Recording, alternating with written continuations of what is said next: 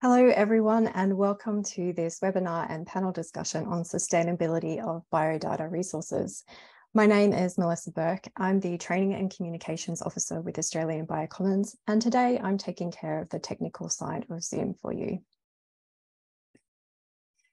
Before we begin, we'd like to take a moment to acknowledge the traditional owners and their custodianship of the lands on which we meet today. Today, we are joining you from the lands of the Turrbal and Yagara people, the Wurundjeri people of the Kulin Nations, and the Kaurna people. We pay our respects to their ancestors and their descendants who continue cultural and spiritual connections to country, and we recognise their valuable contributions to Australian and global society. Thanks, Melissa. As Melissa said, I'm Jeff Christensen, and I'm the Deputy Director of the Australian Biocommons, and we're a national project here in Australia to establish a more fit-for-purpose infrastructure ecosystem that supports data-centric life science research. And we want to make sure that researchers in Australia are also connected into a global research data ecosystem to support collaborative research with their colleagues overseas. So a key component of this ecosystem are data resources. When I say data resources, I mean accessible online data repositories, databases, or expertly curated knowledge bases that hold critical biological data and information derived from that data, which is used to underpin research. There's many thousands of these data resources globally, and whilst the resources are widely used and extremely valuable, the reality is that funding for the development, maintenance, and sustainability of these resources is often short-term and piecemeal. And this sometimes leaves the resources that life scientists depend on in a precarious position. The Global Biodata Coalition, or GBC, was formed in response to this challenge, and it provides a forum for research funders and others around the globe to better coordinate and share approaches for the efficient management and growth of biodata resources worldwide. This is a longer webinar than normal, so in this extended webinar, we will discuss the theme of development and sustainability of biodata resources, and are excited to hear from our panel of guests. So first, we will hear from about the goals and activities of the Global Biodata Coalition from Dr. Guy Cochrane, who is the Executive Director of GBC. I'd also really like to thank Guy for getting up before 5 a.m. To be present with us here today. After Guy, we're going to hear from the leaders of three very well-established and highly curated Australian data resources about the challenges that they have had and faced and addressed in sustaining their own resources. First, we'll hear from Professor Christine Wells from the University of Melbourne, who will introduce us to Stemformatics. Then we'll hear from Dr. Johannes Zug from the University of Queensland, who will discuss the Community for Antimicrobial Drug Discovery, or COAD database. And finally, we'll hear from Professor David Lynn from SAMRI and Flinders University, who will discuss InnateDB. I'll now hand over to Guy to start his presentation. Great. Okay. Well, thanks very much, Jeff, for the introduction. Thanks, Jeff and Melissa at the Australian Biocommons team for the invitation. I'm very pleased to be able to present and to join the discussion. So where there is life science research, there is necessarily data underlying that research. And so for any organization that wants to deliver a successful research program, it necessarily cares about the data resources, so the databases and the services on those databases that support the work of the researchers in the program, accessing, sharing, engaging with the data that they need to engage with. And so the Global Biodata Coalition is a coalition of life science research funding organizations that come together recognizing this importance, this centrality of the biodata resources, wishing to nurture and to protect those resources, but also wishing to address the issues that they have around their sustainability. So what I'm going to do is introduce the coalition. I will outline the way that we're approaching our work.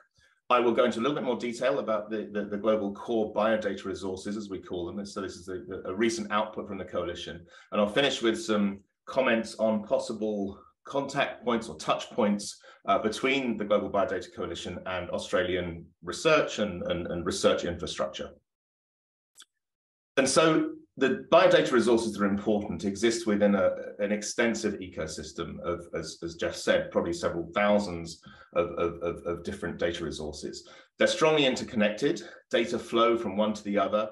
One data resource curates the data in another data resource. There are many linked data across the different data resources. And collectively, these connected data resources serve as an infrastructure, a genuine infrastructure to support life science research. And you can do very little in research, whether you're working in academia, you're working in industry, in biotech, in pharma, in agri-tech, wherever you are, you can do very little without producing new data, consuming existing data from other people, and typically you're doing both of those things in any particular study. And so the infrastructure is critically important. It's highly distributed. So unlike the kind of infrastructures that are used in astronomy or in high energy physics, it's very distributed around the world, and it's led by scientists. There's no central coordination. There's no central command that says we need to have this component here, that component there. What happens is a scientist typically, or a group of scientists typically, realize that in their domain there is a particular need for a data resource doing a particular thing, and then that grows up and it formalizes and it becomes an important part of the ecosystem that's serving the community. So we know in the life sciences that it's typically cost effective not to try to recreate data sets if it's not necessary, but to reuse data. Typically it's very complex and difficult to regenerate data sets, and often it's just not possible to regenerate data sets. We know that data resources, if we have a healthy ecosystem of data resources, this brings great opportunity. As life sciences become increasingly data intensive, there will be much more that we can do with data resources. And so these will be a powerful enabler to accelerate life science research. But as we heard, the sustainability of the data resources, and hence the whole of the ecosystem, the whole of the infrastructure, is under threat. And it results from this lack of central planning. There's a lack of coordination in how people think about sustainability. And so to look in a little more detail at this, there are really two parts of the threat. So one is that there is some inherent lack of sustainability in the data resources, but also we're facing an increasing demand. And so the kind of funding that data resources typically operate upon is haphazard and short-term, often part of a research funding program, not an infrastructure program. There's little global coordination between the funders at this point who support the data resources. And importantly, as an infrastructure, there is no management of the ecosystem of data resources as an infrastructure. And if we look at the funding issues on the right-hand side, so this is taken back in 2018 from the Elixir core data resources. So this is a group of generalist core data resources from Europe, and Elixir is the European research infrastructure group that cares about life science data. And we're looking at the number of funded full-time equivalent staff members over time. And so in hash, so this was back in 2018. So the hashed bars are, the columns are the future. And you can see that, within a 3-year window, the retention of staff sort of fails. So the window of funding here is typically something like 3 years. There is no opportunity to build the right expertise that's needed for the long-term sustainability of a data resource.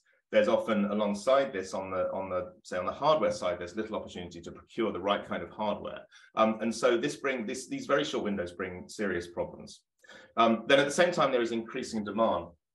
So we know that across the different platforms that the life sciences use, there is dramatically increasing rates of data generation. We move towards open access, which is fantastic, but of course it places many more demands on data resources in the throughput of data that need to be going through the systems. And as new technologies emerge, we need new data resources to be added to the ecosystem to deal with the new data types and to serve the new user communities. And then of course the methods of data science themselves are advancing very rapidly, and those themselves place demands on how the data resources organize and present the data. So this has been known for some time. Back in 2015, some prominent actors, thinkers at the time, put together a nature perspective really to outline some of these issues. And that was able to drive a bigger discussion that happened over the next few years. So in 2017, a larger meeting of funders, data resource providers, other interested parties were able to begin to formulate what would become the Global Biodata Coalition. And so then really with a very active steering group and the first funding coming in from some major funders to support what the Global Biodata Coalition was doing, things were able to start. So there's a scientific program that started in 2020, there's a secretariat, there's a letter of understanding that is signed by the members and a greater membership at this point as well. And so things have begun, and I'll talk about one of the major outputs a little bit later on. So who is the Global Biodata Coalition? So on the left, we have the members, and these are organizations that are either government at the moment, government-linked funders, or they're charities, the charity foundations that fund research from different parts of the world. Many of these are already involved in funding data resources. On the top right, we're looking at observer organizations. So these are not members of GBC, but they are somewhere, often at different points, but they're somewhere along the path to becoming members of GBC. The members sign up to GBC by signing a letter of understanding. And that really says two things. First is that they support that they provide enough financial support to operate the activities of the Global Biodata Coalition. That's a comparatively small part. But perhaps bigger is this commitment to working towards greater sustainability for biodata resources. And so it's great that we can have so many funders already really committing towards improving this situation. But of course, we look to gaining funders. We're very actively seeking new members into the coalition and very aware that we seek, in doing that, a greater diversity of the types of funding organization and the geography of the funding organizations that become members. And then the aims of the GBC are to be a forum for funders of biodata resources to better coordinate, to share approaches for efficient management and growth of the infrastructure, and to share strategies, and to stabilize, ensure sustainable financial support for the global biodata infrastructure, with a focus on an identified and prioritized set of global core biodata resources that are crucial for sustaining the broader infrastructure. And I'm going to come back to these global core biodata resources. So how do we work? Well, there are really two pillar communities that we bring together to build sustainability, to build ways of making biodata resources more sustainable, ways of supporting the ecosystem as a whole. And so the left pillar is the research funding organizations, and the right-hand pillar is the community that runs the infrastructure, the biodata resource managers. And really the work is to find the mechanisms, the models of international cooperation to which the research funding organizations can move, and which the biodata resource managers can move their data resources to meet and to align on something that allows for greater sustainability. And when we think about sustainability, of course, finances are at the heart of this. Having sufficient finances, having a stable source of finances is really key. But around that, there are many other layers of sustainability. And finance alone isn't sufficient. So there is a need, for example, to be able to recruit the appropriate staff, to bring in the appropriate skills in a sustainable way, to offer appropriate career structures for those staff to remain in position and to continue to contribute to the data resource. Every data resource needs a community. If it's consuming data from somewhere, the community that's providing the data needs to be healthy. It may be consuming data from another data resource. And if that's the case, then that data resource itself needs to have sustainability. A community of scientists using a data resource will comment on the services, they'll comment on the data content, and they may well provide curation, annotation into the system as well, so direct scientific input into the content. The partner data resources, often the job of work to be done is shared by multiple data resources that work together to achieve to support the services they want to provide.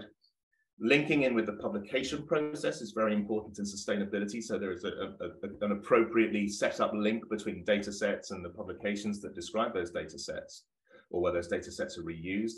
Linking into policy, regulation at different levels is appropriate. Having the right kind of host organization to look after the data resource, to sustain it, having the appropriate technical infrastructure, and having the right kind of governance to make sure that things remain appropriate for the communities to be served and remain sustainable. And so many different layers to sustainability.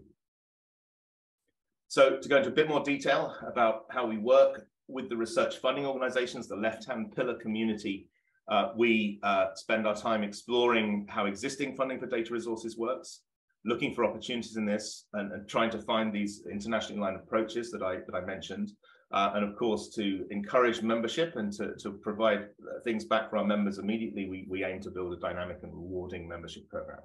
An example of the kind of work we're doing here. So a lot of our work is about knowledge exchange between the member organizations.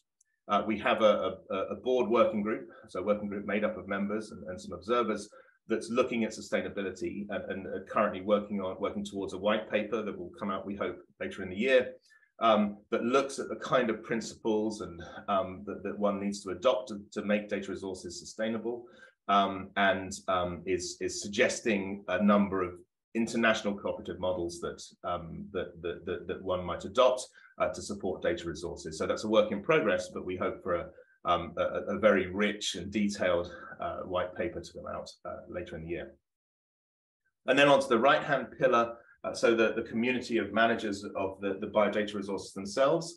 So here we have to build this community. Not everyone knows each other, but it's several thousand data resources around the world. We don't know the shape of this, because there's no central control, there's no central command.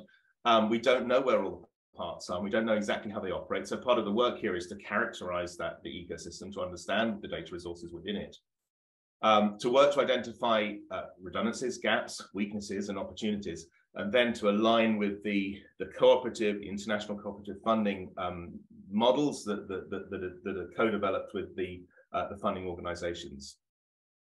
And so when on the left here, we just see that the breakdown of the thousands of data resources. In the center, we have what we call a core. I'll come back to explain that in a moment. One piece of work that's not, it's due to, there'll be some preprints within the next few weeks. This is to build an inventory of the global resources. So what exists in this, amongst these thousands? We're trying to do this in a way that is reproducible, so that regularly we can rerun the process. We appreciate there will be gaps, but working with other registries and catalog projects, we hope to be able to fill at least some of those gaps. But that's an interesting piece of work to really understand the layout and the configurations of these different data resources. So the global core biodata resources, we define as those data resources that have a fundamental importance to the wider biological and life sciences community and the long-term preservation of biological data, and at the same time show high levels of usage, scientific quality, and service. And we characterize them as certainly being those that provide free and open access. They need to be used extensively in terms of the number of users and the distribution, the global distribution of their users. They're mature, they're comprehensive, they're considered by the community to be the authority in their field, provide high scientific quality and professional standard of service delivery. And so this set of criteria allows us to define a process to select global biodata resources. And back at the beginning of 2022, we started a process and we resolved the first set of global core biodata resources in December. And it's a list of 37. And so the selection, so the Global Biodata Coalition developed the criteria for inclusion, but an independent panel of experts provided the review process, and it was a two-stage application. And through that, 37 global core biodata resources were selected in the first tranche of these under this classification. And so in there, I don't have time to go into details about all of them. It's all available on the website. It's a mixture of data resources that accept depositions and data resources that provide curation and knowledge on top of deposited data elsewhere, and then some resources that offer both of these functions. There is a good geographical spread of the resources, but there are biases. There are more in the more data resources that are hosted and supported by funders in North America, in Europe, for example. And then they cover a range of different topics, from the big omics data resources through ecology, literature, drug discovery, biodiversity. But again, there is a skew here. There's a greater abundance in the set of the molecular biology data resources. And so we prioritize these for several reasons. In part because the global core biodata resources are fundamental for the whole infrastructure. They're fundamental for the ecosystem.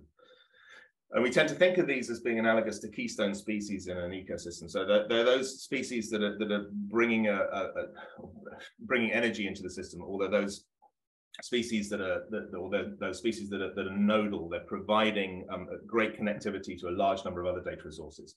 And so focusing on the core will help to protect not only the core itself, but because there are so many dependencies and so much interconnectivity, it will help to protect the entirety of the ecosystem. So all of the smaller data resources. And so we imagine some benefits will come from this process of defining global core biodata resources. For researchers, it will be clearer to make a confident decision about how to comply with funder and publisher requirements for depositing data, for making data open, and for citing data. For the funders and for publishers, it gives a signposting mechanism that can be used to point their submitting authors to the appropriate or their grantees to the appropriate places, the appropriate data resources. For the individual funding agencies, the process and having a list of global core biodata resources really serves as a model for incoming proposals to build new data resources or to extend data resources. And then for data resources that are being developed, you have a set of examples of good practice to inform your own development. For those data resources that are selected as global core, opportunities to build that community, to work together, to share expertise, and to drive further collaboration.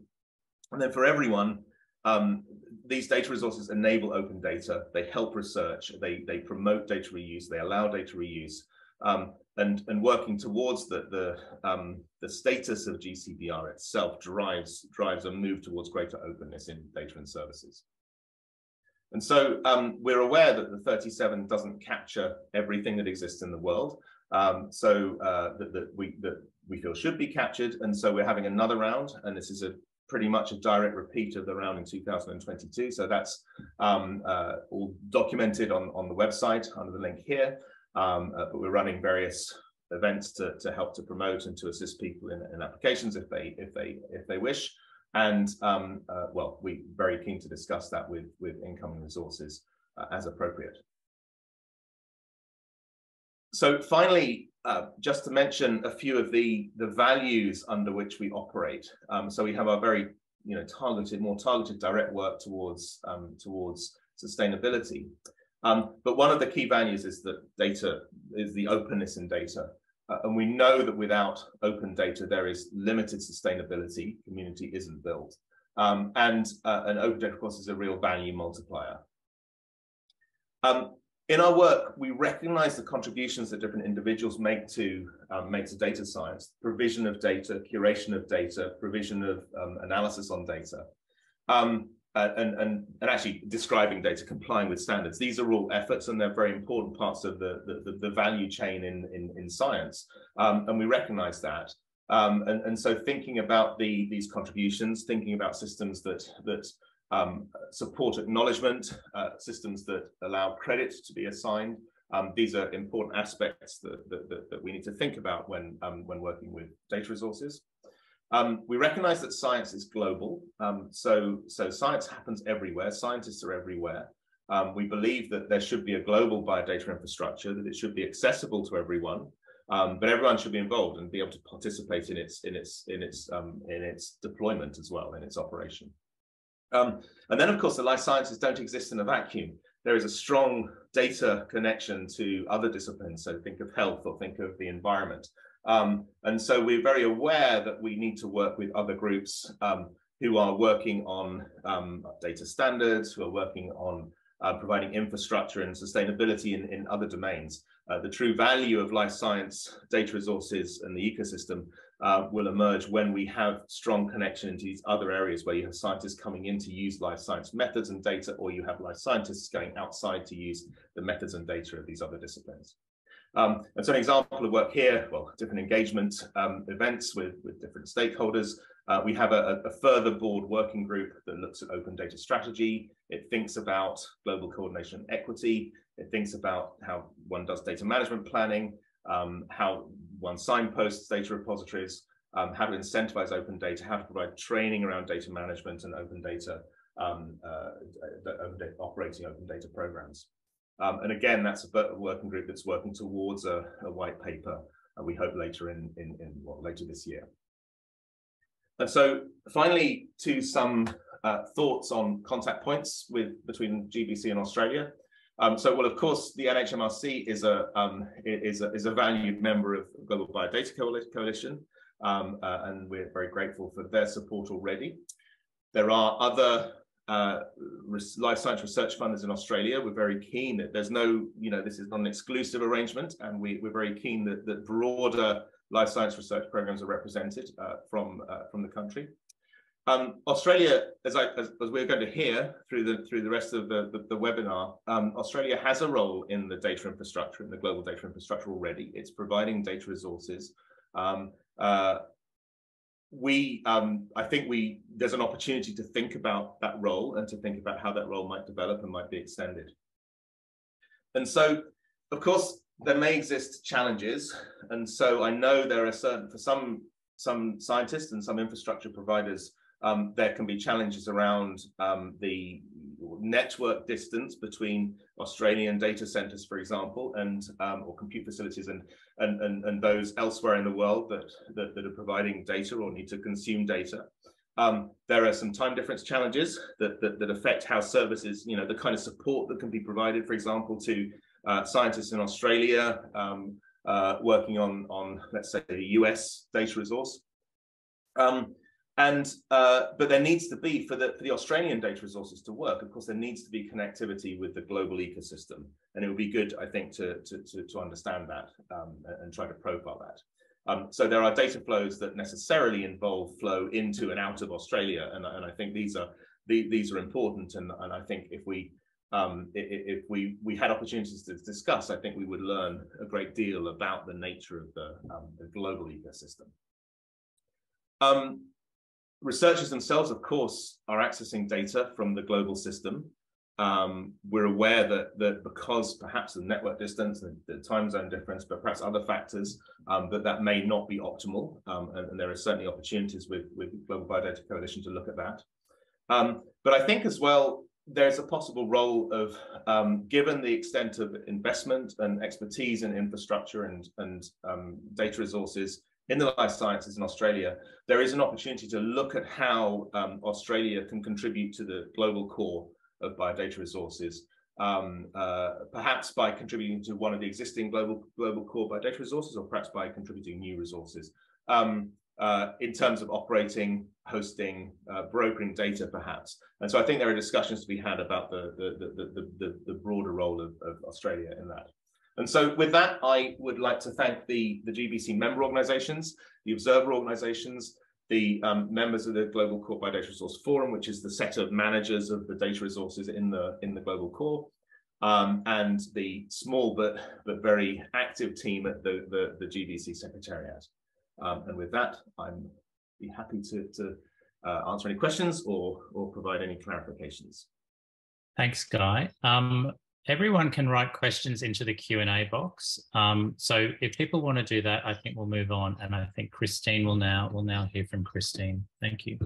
So it's a real pleasure to talk to you about one of the Australian data treasures, if you like, from a very biased perspective, and that is the Stemformatics Atlas. So Stemformatics was first conceived way back in 2009 as a coalition of stem cell researchers started to come together and eventually was funded by the ARC Special Research Initiative, Stem Cells Australia. And Stemformatics at the time really asked the question, what are the characteristics of a stem cell, particularly of a pluripotent stem cell? And we at the time were working with a very cynical audience, people who were quite distrustful of omics approaches. And in part, this is because we were working with people who had deep expertise in developmental biology or stem cell biology, but not in the bioinformatics space. The bioinformatics black box was very confronting because they didn't have control of how the data had been processed or looked at. And it was frustrating often for people to have to deal with someone who didn't speak the same language as them when they wanted to investigate how their own data was behaving. So Stemformatics was born out of the idea that we wanted to put the interrogation of stem cell data back to the stem cell users. And we worked out very quickly that they were asking really a couple of very key questions. What is this gene that I'm interested in doing in my data? What is this gene doing in other people's data? And then more broadly, what else is behaving like this gene? And those questions have become a little bit more sophisticated over the years, but still people will go to develop trust in a data set by understanding what the genes they're familiar with are doing. Right at the start of Stem Cells Australia, we had 4 data sets in the database. It took us those 4 data sets to get the infrastructure right. We quickly ingested quite a lot of then microarray data, and we found that very few of the microarrays that we reviewed from the public domain passed our QC protocol. It's because we looked at 2 things in our curation process. We looked at the experimental design to ensure that the biological question could be clearly understood and there was no confounding batch problem. And then we also looked at the quality of the data as well. So we only brought in data that we thought was of high quality. We quickly got a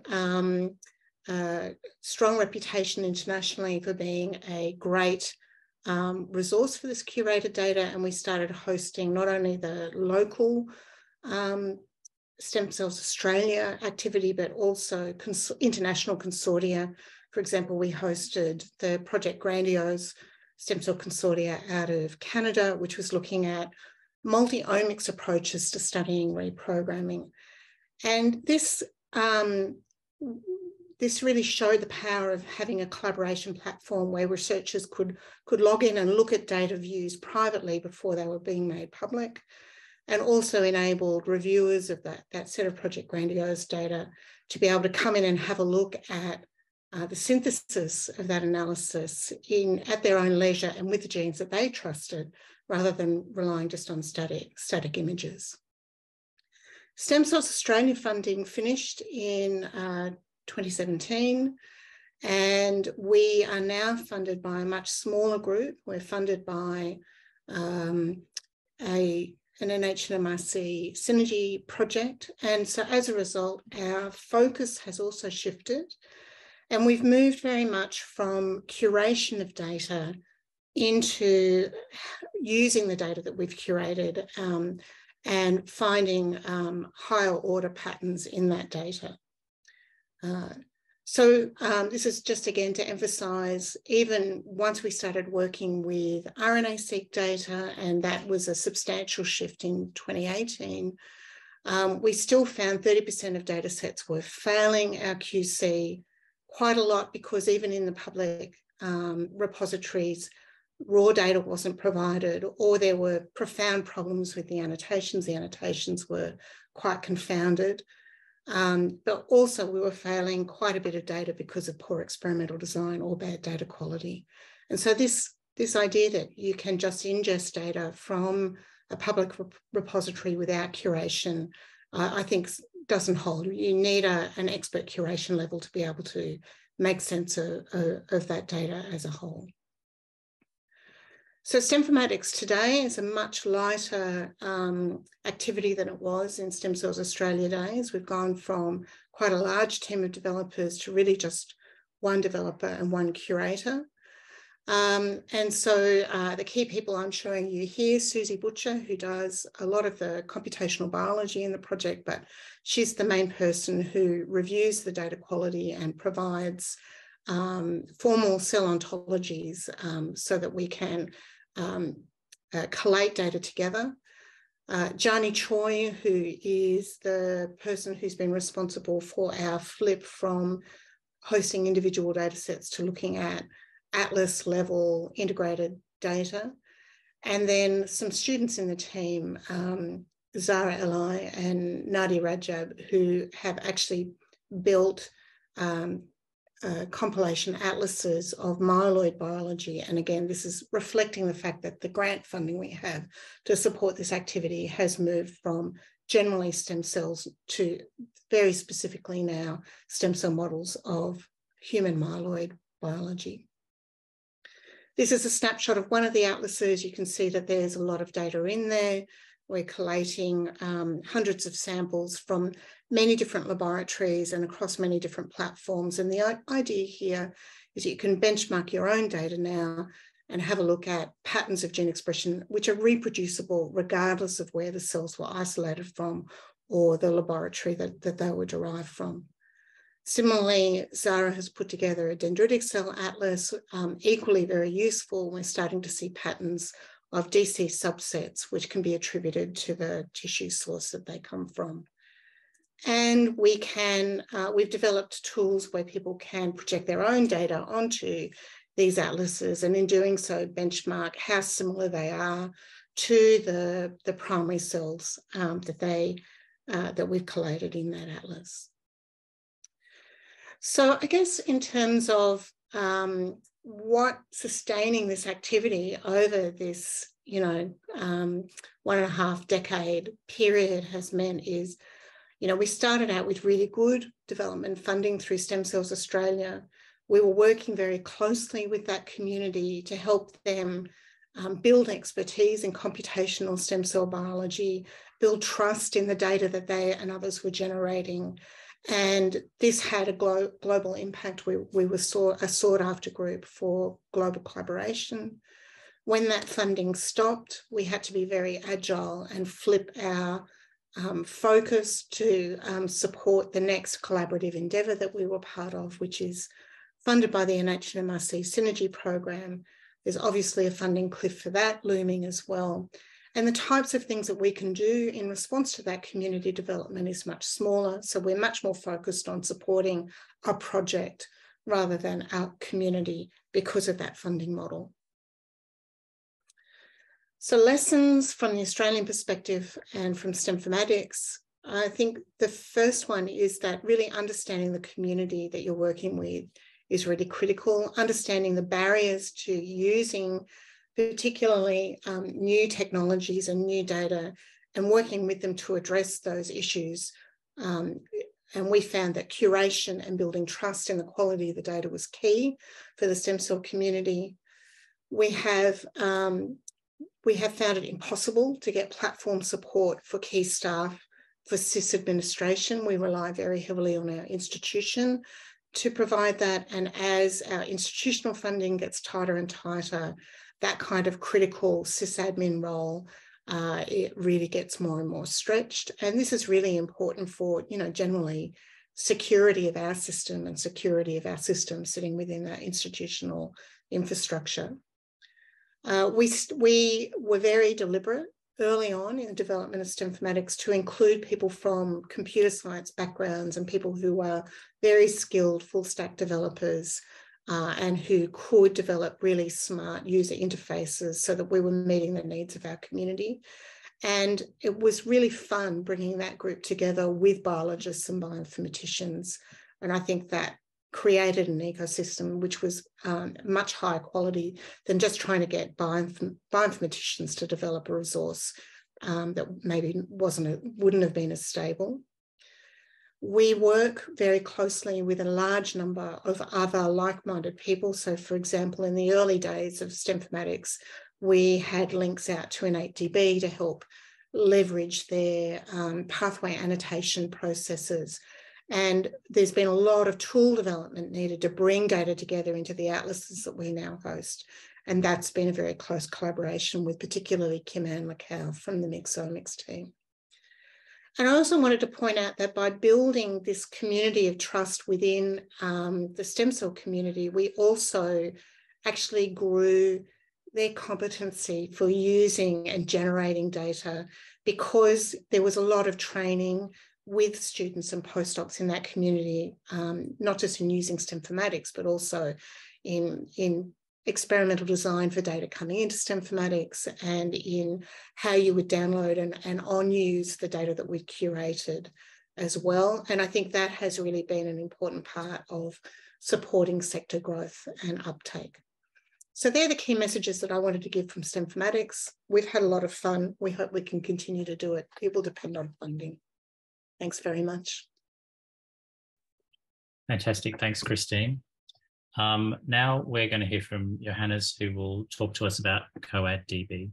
Thanks, Johannes.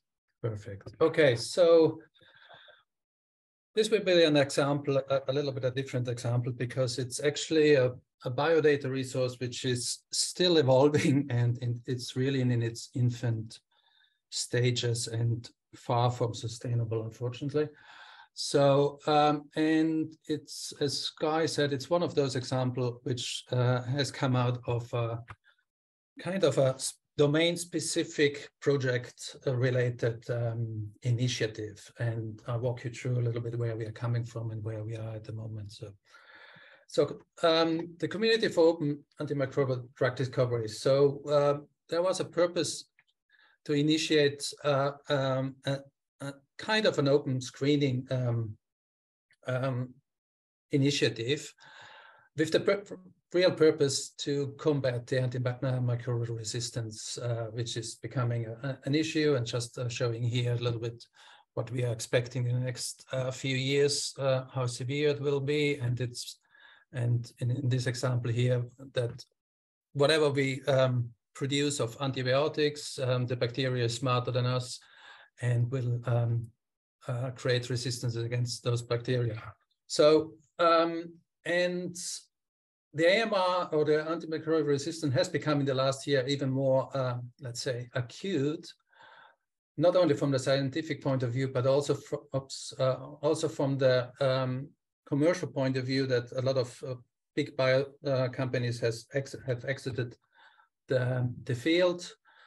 And the main reason is economics, that antibiotics are too cheap. They need a high standard of safety and selectivity. And for that, a lot of companies and big pharmas exited it, and small companies which tried to get in, like a Cochrane, they actually got broke as soon as they put something on the market. So we have a field where a lot of commercial funding has disappeared. And now the government is aware of that. So like in the UK, they launched a different model in order to subsidize the antibacterial drug discovery. So the aim is really, what we were trying to do is to kickstart and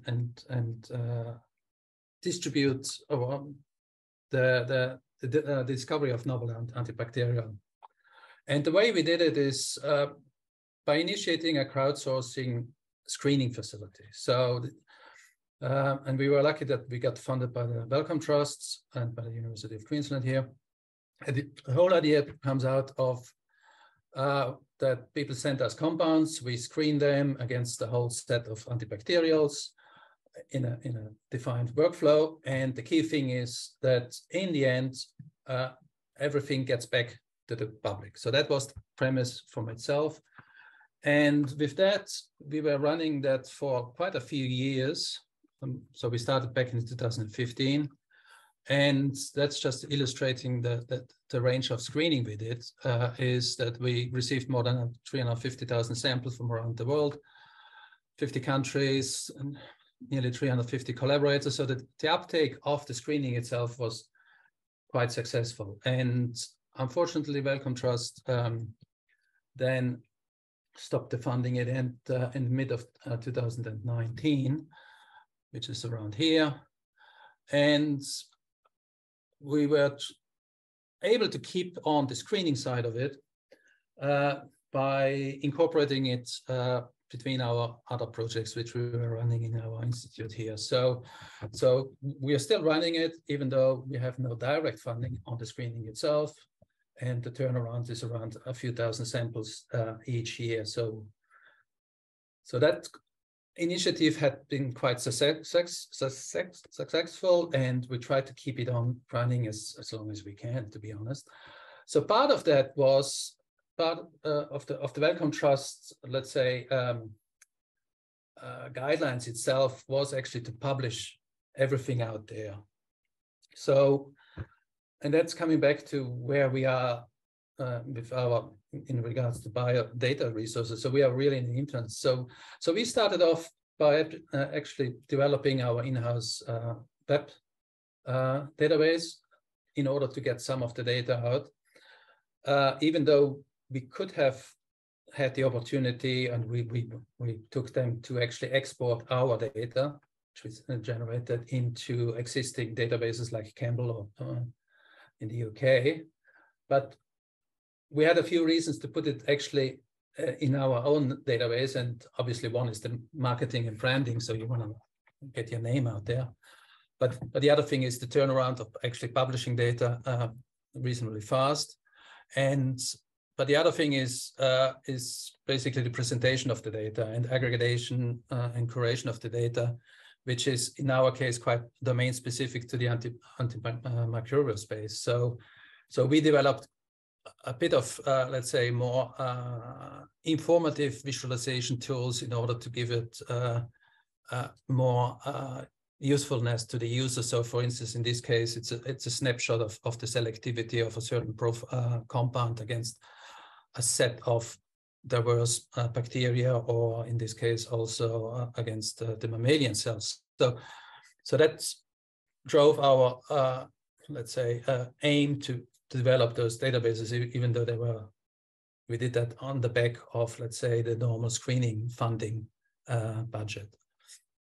Now, with COED have been established, and I'm going through quite quickly here. So we were able to, let's say, pick up some other databases which are related in the same space of antibacterial. And there's one data set which we kind of inherited from the Pew Trust in the US, which started an initiative in the, can see early on, to collect some domain-specific data. In this case, it's for gram-negative bacteria. So if you're familiar, they are the key pathogen bacterial class where the WHO rings the loudest alarm bells, because we are not able to develop efficient antibiotics against this class of bacteria. So the Pew Trust initiated a whole 3-year program, as they usually do. After that, they give it off, of setting up a data set specific for this class, and with the aim to actually not only collecting public data sets, like from published resources, but they went out actually and managed to convince some of the pharma biotech companies, which most of them exited the field, to actually donate some of the data in there. So there's Occasion in there, there's Novartis, and a bit of Merck data. All were able to donate them. So this data set was originally, just to give an example on how fragmented our field is, it has been released as via the collaborative drug discovery via a commercial provider. Maybe some of you have used it. It's a commercial product, a cloud-based product for chemical registration and biological data registration, and they chose that host to host the specific the Spark database. So it's a neat purpose-built, but still general framework for chemoinformatic and biological data. And then just to illustrate more that, coming back to another, let's say, pillar in our data set is, once again, we had a different project, this time funded by Carbex, which is one of the bigger antibacterial drug development funding agency from Wellcome Trust and BARDA in the US. We had one project where we actually started to collect clinical isolate from especially developing countries. And the reason being is, coming back to AMR and where the AMR crisis might go, the developing country is actually a location where antimicrobial resistance is rampant, and we here in the developed country, we use that kind of a sentinel the canary in the coal mine thingy. It's the worst case cases which we might actually get in a few years' time. And so one of those projects was actually to collect specific isolates. In this case, one of isolates which are resistant against a specific class of antibiotics, which are the last resource of antibiotics on the market. So if we lose the resistance against them, then there's not much left on antibiotic arsenal. And so we were put in the task to collect that data, and not only the isolates, but obviously full metadata on it with identification, QC, phenotypic profiling, and genotyping with Illumina sequencing. So that's where we are, and that's how our current state of, let's say, the biodata resources kind of stays in there. So just to give an overview here, what we have and what we are trying to build up, and we at this point we have only pieces of it in the online system, is a highly let's say specific focused biodata resource towards the antimicrobial drug discovery and development. So it has all the hallmarks of in there. So it has chemical structures which we have from the COED and the SPARC. So those are the numbers more or less what we have at the moment. With each chemical structure, we have the antimicrobial bioactivity data, which we collected ourselves within our screening institution, but also via SPARC from public resources or commercial ex-biotech companies. And just recently, where we actually added much more information about the clinical isolates, which those antibiotics which people should develop actually should be active against. So that's the whole idea behind.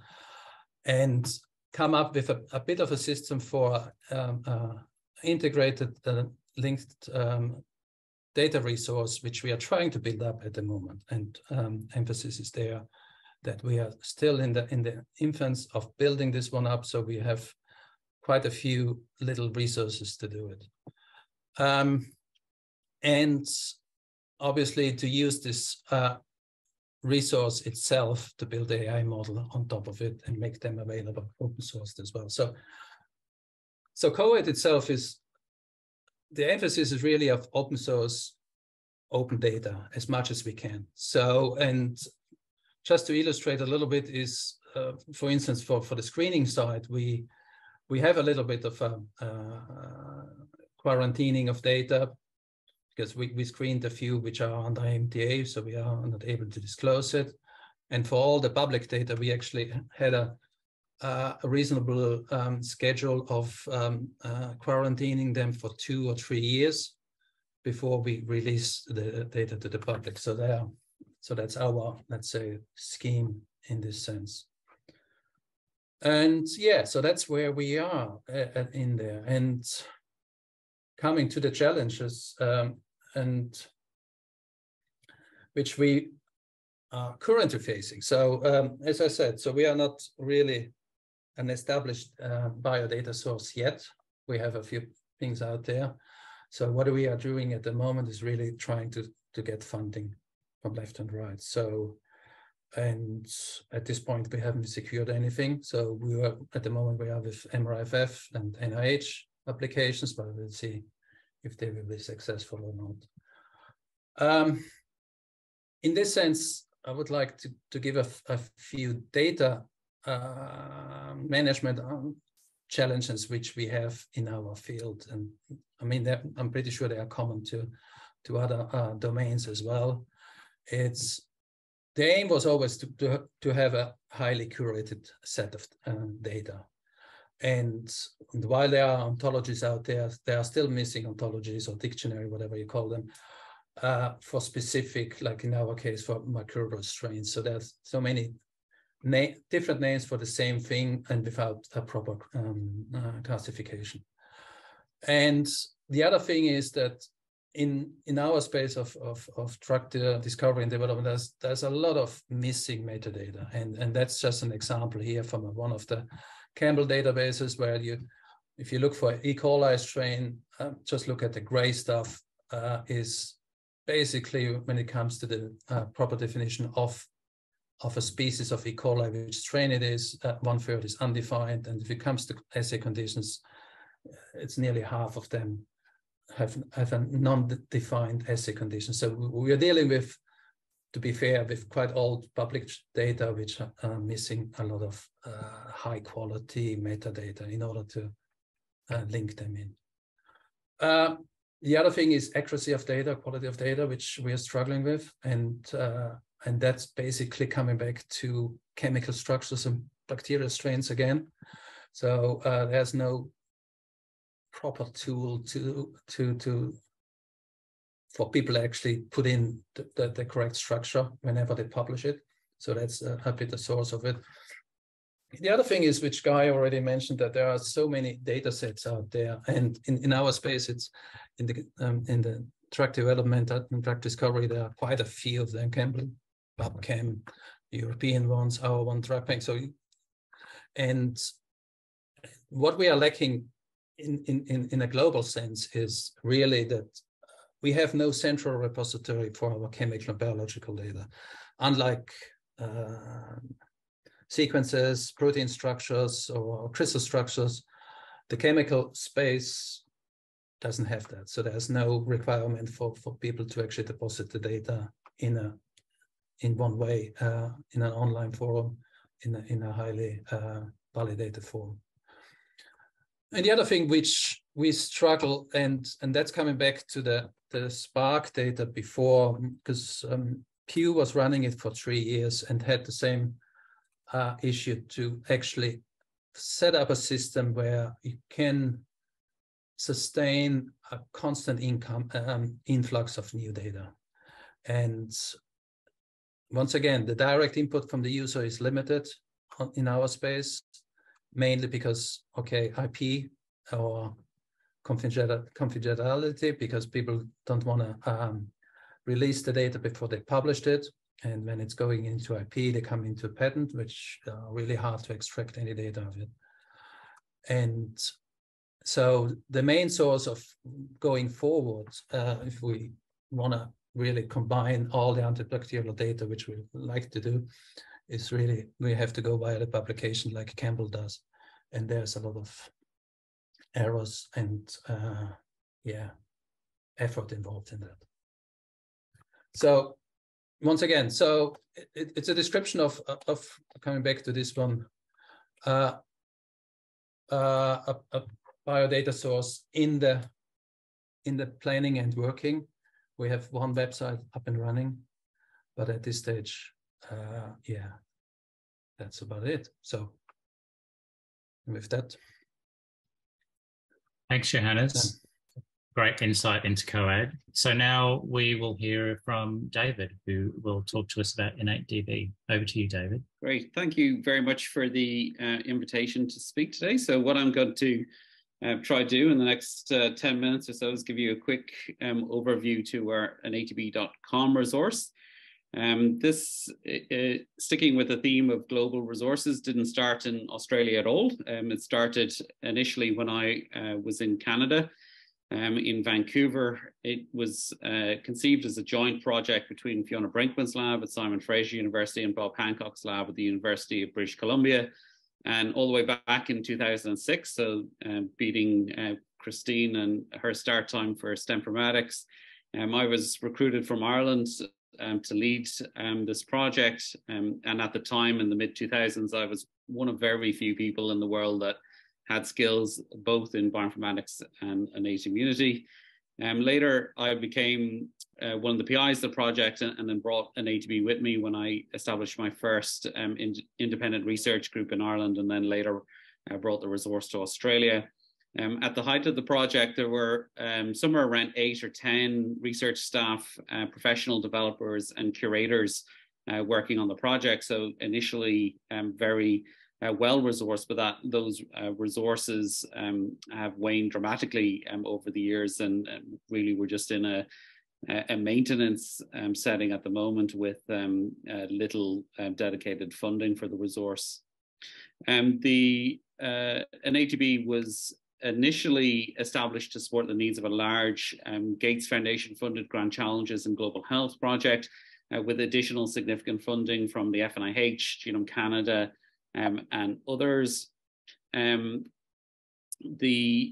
goal of that project, working with collaborators at major institutes around the world, was to investigate how different pathogens of significance to global health modulate innate immunity. Innate immunity was still fairly poorly understood at that stage, and in particular, we were interested whether it's possible to modulate innate immunity using various different drugs, including peptide-derived drugs for the benefit of the host. A key readout of many of these projects was large numbers of gene array data sets. At the time, RNA-seq hadn't been invented, or was just about being invented around that time. So we had hundreds of gene expression data sets from various different either preclinical models or clinical data sets. And we wanted to understand what were the commonalities in the innate immune response to these different perturbations, and what were the key nodes in the networks, and how do peptide drugs alter these responses. Now, we quickly realized that innate immunity, like most other cellular systems, are not regulated by straightforward linear pathways, but by multi-layered molecular interaction networks, and thus we would need a network biology approach to try and interpret this data. This seems pretty obvious to most people, I think, nowadays, but similar to what Christine mentioned back in 2009 when we published this Trends in Immunology article. This was a pretty new and confronting concept for many in the immunology field. Most people were working on, understanding single genes or a small number of genes at that time. So this explosion of information, really took a while for people to get used to. This is the platform now. It's available at the global site is InnateDB.com. We also have an Australian mirror site at InnateDB.samry.com. This is the homepage of InnateDB, and you can go along and visit it if you're interested. There's been multiple publications that have come directly out of the project. The first one was back in 2008 in Molecular Systems Biology. And then we had a follow-up publication in BMC Systems Biology on our efforts to curate the innate immunity interactome, and I'll mention that in a minute. I mentioned our Trends in Immunology article, and then in 2013, we published a major update of the database and had the cover of NAR. These publications have been formally cited more than 1,600 times, and many countless more times has just the URL been referenced in papers. The last time we were tracking usage, we had about 40,000 unique IPs accessing the database every year. A key goal of InnateDB was to curate the innate immunity interactome, and we manually curated more than 32,000 interactions of relevance to the innate immune system or inflammation in humans and mice. This involved the review of more than 5,000 publications, and we had a dedicated team of curators working full-time for a number of years to annotate this information. We annotated protein, DNA, and RNA interactions, although the majority of interactions are protein-protein interactions. For each of those 32,000 molecular interactions, there's about 20 pieces of evidence associated with the interaction, including what the supporting publication was, what the molecules involved are, what the species is, the interaction detection method, the host system, interaction type, and so on and so forth. And we had to develop a curation system to allow the curation of this information submission into the database in an ontology controlled and data standards compliant manner. As part of those efforts, InnateDB became a member of IMEX, the International Molecular Exchange Consortium, an initiative led by the European Bioinformatics Institute, and we remain members to this day.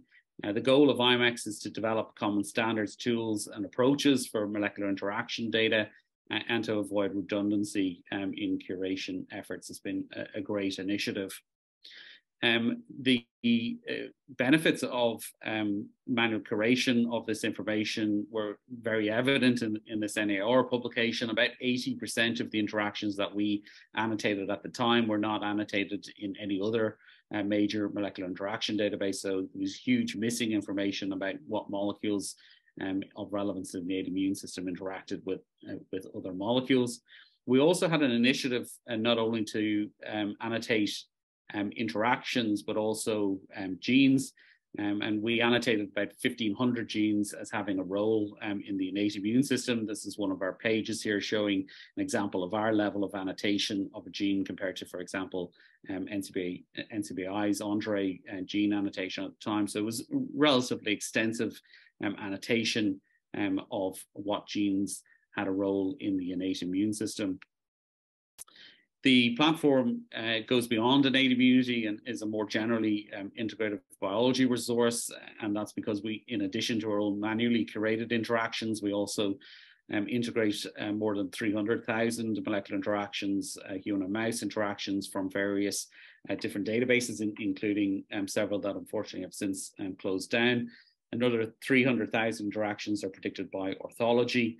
And we also cross-reference to more than 3,000 pathway annotations from major pathway resources, again, including several that are unfortunately no longer with us. One of the key features of InnateDB that users have really liked is our ability to engage in various different types of data analysis, pathway analysis, gene ontology analysis, network analysis. So users can come along with their own gene set of interest, upload it, and undertake a number of different analyses. Now, this is pretty standard nowadays for many different resources, but at the time we developed these capabilities, and none of the major interaction or pathway databases had this type of online facility to be able to do this. And this is one of the reasons that the platform became so popular. So what you can do is either upload or paste in a gene list along with any associated gene expression data, or really it's agnostic to what type of quantitative data is associated with those genes. And you can then tell the system what the cross-identifier ID is, click on ontology or array, for example, and choose some statistical methods, and then get a list of what gene ontology terms, for example, are enriched among your gene set of interest. As mentioned, we also are a comprehensive source of pathway annotation, and you can do the very same thing for pathway analysis. Click on pathway ORA instead here, and you get a nice graphical interface of what pathways are significantly enriched among your gene set of interest. And you can click on each of these pathways and see exactly what genes in that pathway were in your list versus which are annotated in the pathway. The pathway analysis has some limitations. Many genes are not annotated in a pathway, and they're obviously linear representations. So we believe considering molecular interaction networks may be a more powerful approach, and you can search for individual interactions for individual genes, such as this example here, visualize those interactions, see the detailed evidence associated with those interactions, visualize them in a whole range of different plugins that we make available, including some that we developed ourselves, such as Cerebral. And probably one of the most commonly used features is this network analysis capability. Again, you upload a set of genes. You can look for interactions between those genes or their encoded products, or you can find their first order neighbor interactions as well. Again, we've developed visualization tools, including Cerebral Web, a JavaScript plugin that enables us to do this visualization pretty fast in a web embedded way. That's been published if you want to look at it, and is available to plug into any website. We also developed standalone applications, as I mentioned, such as Cerebral, that allow you to download and investigate networks of interest. You can also download the interaction data in a variety of standardized formats, such as the XML format, and you can upload that into a desktop version of Cytoscape, for example, and use all the different tools and software that are available there. And one of the things you can do is overlay quantitative data like gene expression data on the network and view how networks change under different conditions, such as over a time course of infection, for example. Outside of InnateDB, we've also developed a range of Cytoscape applications for identifying, for example, the most important contextual hubs in networks, and DINET is another Cytoscape application for comparing multiple different interaction networks.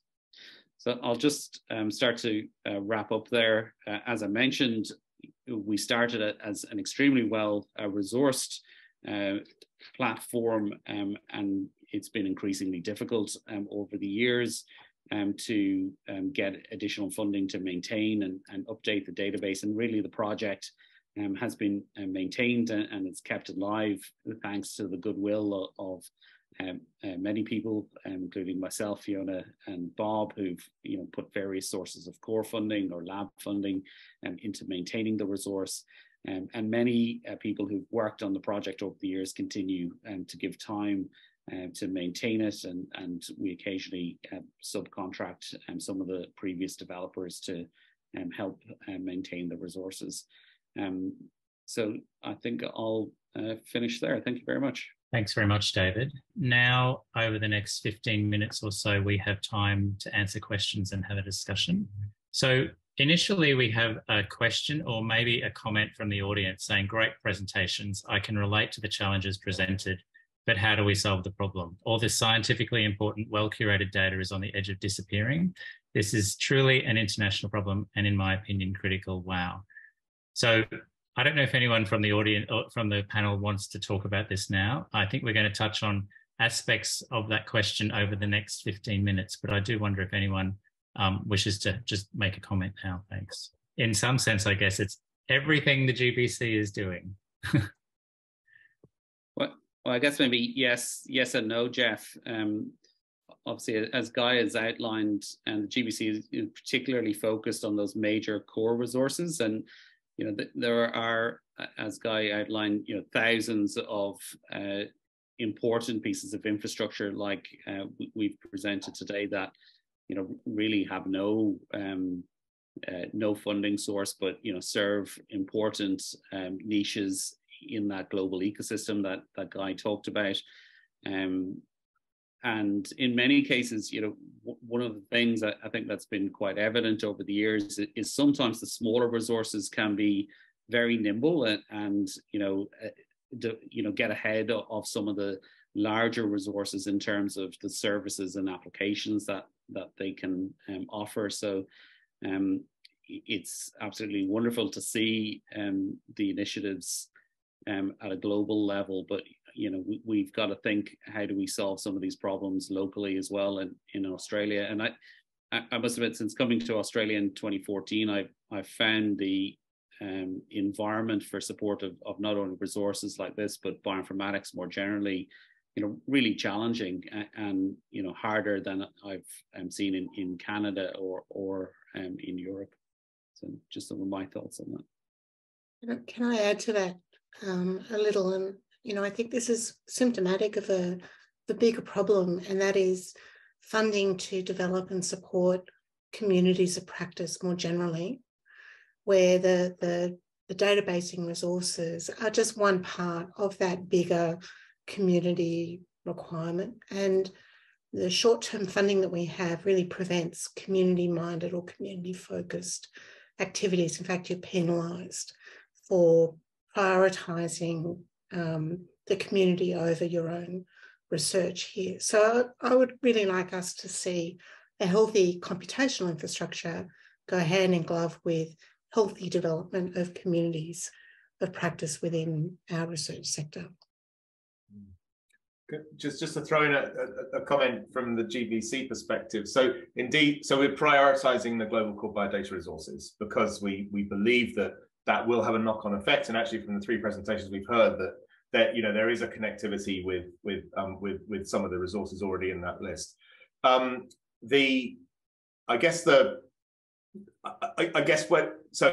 Exactly how we handle the very long tail is not yet resolved. First, we have to explore it, but it's certainly complex. But actually, I think, David, you showed really nicely when, for example, you showed the connectivity InnateDB has with all of the other interaction-focused resources. Together, the influence of that part of the ecosystem graph actually is pretty significant.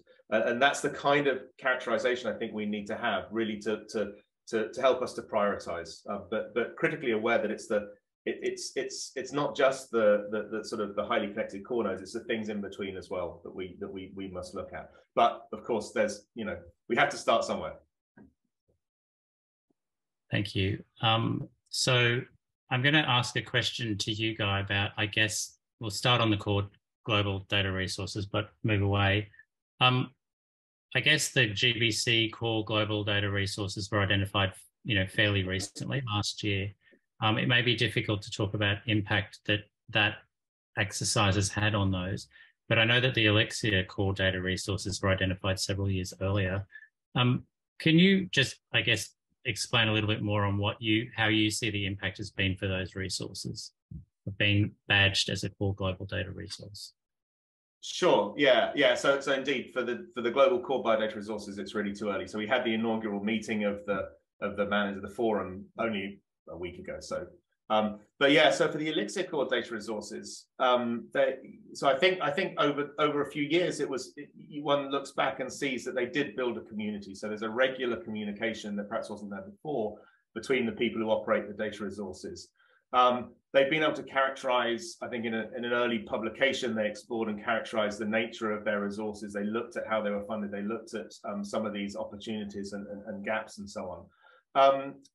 So importantly, the process of the concept of the Elixir core data resource led some of the European resources that they weren't eligible because they weren't providing fully open services. It led those resources to be able to persuade their funders that they could actually switch. They had some of them had commercial terms around commercial access, and actually the existence of the program enabled those resources to persuade their funders that they needed to move to a fully open model where they weren't discriminating in that way. There have been some funding opportunities for the people that run the data resources. These are not big. They're not paying. The resources are not sustained through these programs. But there have been opportunities for the people that run the resources to contribute to, they call them implementation studies, but they're studies that explore how one can develop certain things. They don't just fund the core, the Elixir core, they fund people who are working around the core. A lot of that's about connectivity and data standards and so on. And I guess one of the most important things that there have been some, we're beginning to see mentions of the Elixir core data resource name and as part of recommendations in policy documents. So, for example, from the Horizon program in the EU, which is where lots of the European data resources get their support, there's mention of the use of the Elixir core data resources in data management planning, for example. There's a report from the OECD, a sort of policy report about international data management, and various other mentions. And sort of anecdotally, we know that there's at least one resource that says, well, actually having that label enabled them to get much more leverage with national funders and move to national funding as well. So it's sort of supporting by leverage. Yeah, thanks.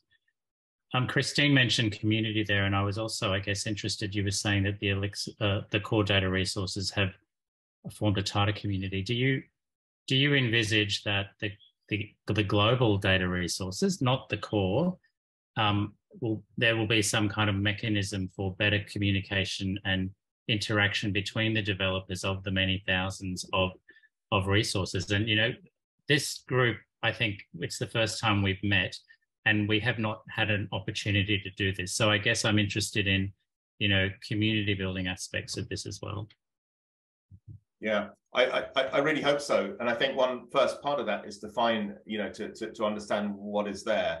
And any one scientist or any one person who's working in providing data resources can identify a whole set of data resources, big and small and generalists and specialists, that are local to what they do. But of course, going outside, no one has a real overview. So the inventory work we're doing is important to try to capture that. And I guess the next step is to understand more about the profile of these resources, what kind of situation they're in, what the funding is, how they approach openness of data and so on. And I do hope that we will be able to run, events where we bring people together. But I think it's important. I think there's almost certainly redundancy, and there are almost certainly opportunities that are not being taken because there's people simply don't know about things that are happening elsewhere. And so we hope to be able to help to find those. Okay, thank you. I've just noticed the time really flies when we're having fun. I'm going to quickly move on and just ask a question for both Christine, Johannes and David. And it's really about, if I'm interested in 2 or 3 things that you think would fundamentally change the way your resources are developed, managed, maintained or sustained. And not really pie in the sky things, but I think realistic approaches that we could actually go and investigate. So Christine, do you want to kick us off? Yeah, for me, being able to draw on a consistent developer pool would make a big difference, because the software gets out of date very quickly. The data types that we're working with get out of date very quickly. And although we have postdocs and students who can work on new tools, actually implementing them in a professional way so that the resource doesn't break, that requires a different skill set. So a developer pool would be great, and better sysadmin support would be great. Thanks, Christine. Johannes, what are your 2 or 3 wishes? I have kind of to follow Christine here, because it's when I look at my resources split, it's really on the software development, and I can't lose the feeling that I'm reinventing the wheel. Somebody else already did it for me, but it's not available. So I know the technology goes always fast, and the open source goes fast, and licenses. So what we can do now in open source, we couldn't do before. But yeah, so access to software development, database, sysadmin. The IT infrastructure is surprisingly well equipped in Australia. I had never problems with that. So finding a host, that's easy.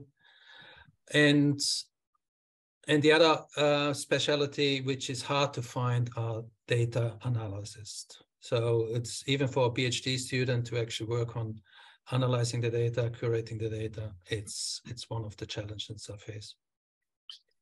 Great, thanks, Johannes. David, what are your 2 or 3 wishes? Yeah, look, the obvious one is funding. And, I think what we can do as a collective better is lobby entities like NHMRC, ARC and MRFF to recognize the importance of data and data infrastructures, and start trying to dedicate some of their large funding to support the things that support their research. They really have had a very meager focus to date on data and data resources, even though they're, a classic example is MRFF spending 500 million on, genomics research, but not having a specific, funding call around data and data resources to support such an initiative. So I think that's one. I also agree with Christine's comments, for resources like ours that are relatively mature but in need of maintenance, we probably don't need, full-time software developers. But we do need, someone who can come in and fix things as they get broken, do routine maintenance and updates and things like that. So sharing someone across multiple resources, if that's a possibility, we're obviously competing in a world where the people involved in software development are in extremely high demand, command extremely high salaries, and so that's a challenge that we all need to deal with as well.